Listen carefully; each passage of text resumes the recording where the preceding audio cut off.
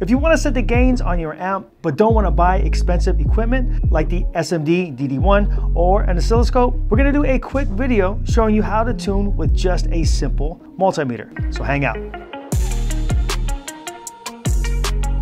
Step number 1, use the formula.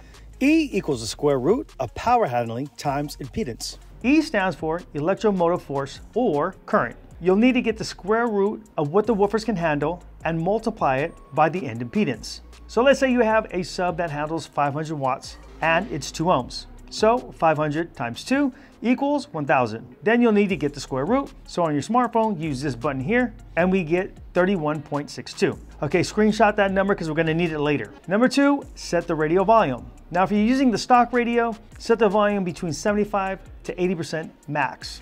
If you're using a name brand radio like Alpine, JVC, Kenwood, or Pioneer, you can set it closer to 90%. We want the point right before the head unit starts to clip.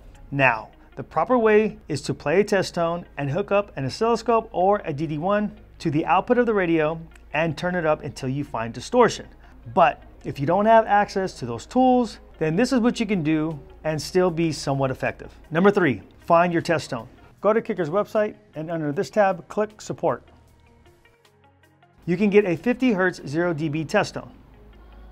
Number 4, setting it all up. So take your target number, set your radio volume, and get your test tone ready. Now make sure your car is running when you do this. So take your meter and set it to this voltage setting, or if you have a meter like this, make sure you set to AC. And take your meter ends and put it into the speaker output of the amplifier. If you're using an amplifier with a bass boost, start with the gain all the way down, the crossover off, the bass boost off or all the way down, and if you have a subsonic filter, also set that to off. If you have a subwoofer volume on an aftermarket radio and it controls attenuation, then set the sub volume to max on the radio. And step number 5, tuning the amp. Again, set your meter to this setting and turn up the gain until you get to your target number. And that's it. Okay, let's do it again, but now for mids and highs. Let's say your speaker handles 50 watts and it's 4 ohm. So 50 times 4 is 200 and the square root is 14.4. Make sure to screenshot that. Now set the volume on the radio, 75 to 80% on the stock radio, closer to 90 if it's an aftermarket.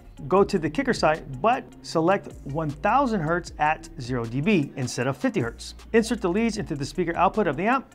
Gain down, crossover off, bass boost off, set the meter to the setting, and then turn the gain up until you hit your target number, which in this case is 14.4, or as close as you can get. Okay, it's that simple, 5 easy steps to tune your amplifier using just a multimeter. Okay, hope that helps, guys. If you have any questions or comments, go ahead and leave them in the comment section below. All right, thanks for watching.